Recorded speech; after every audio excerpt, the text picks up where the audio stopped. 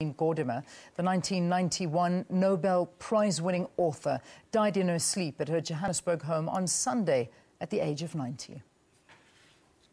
Has lost a great patriot, an anti-apartheid campaigner, and a strong voice for freedom and democracy in our country. She was one of the jewels of our country. She won the first of South African to win the Nobel Prize for Literature.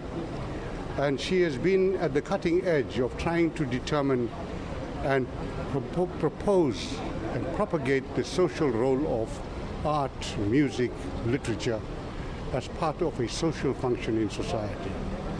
So I think we have lost a great patriot.